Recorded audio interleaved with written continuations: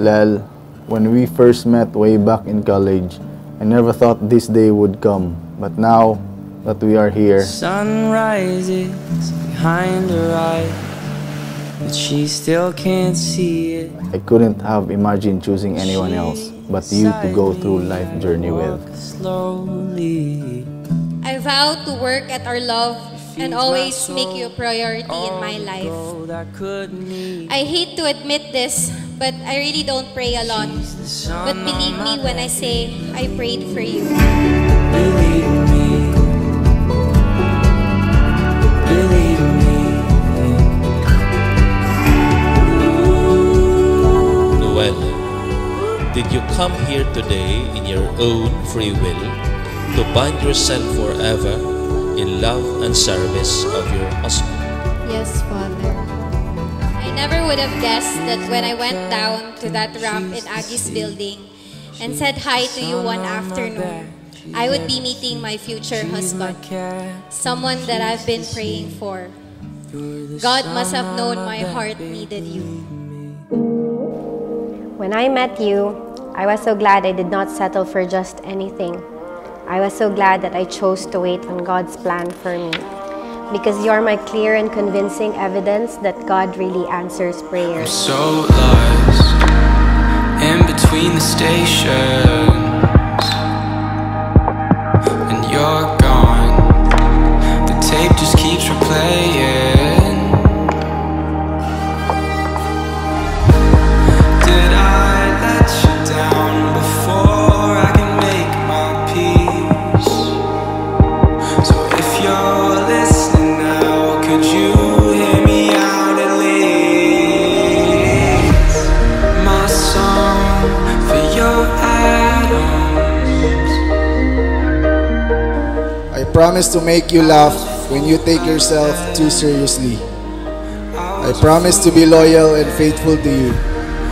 And no matter what life brings us together, I promise that you will always be in good hands. I love you, Lel.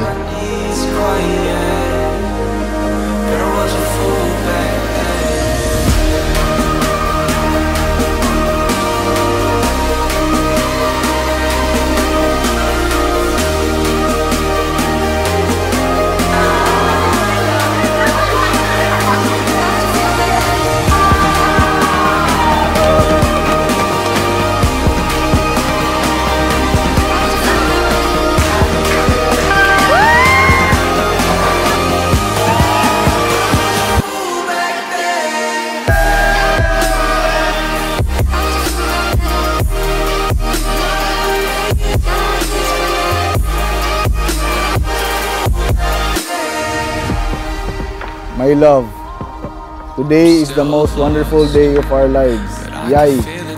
Forever and always. Love you.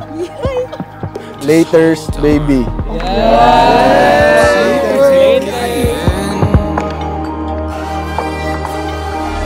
I have prayed for you for years, and I promise to continue to pray for you with the same devotion. I fell in love with your kindness, your humility, your faith, and surprisingly your sense of humor.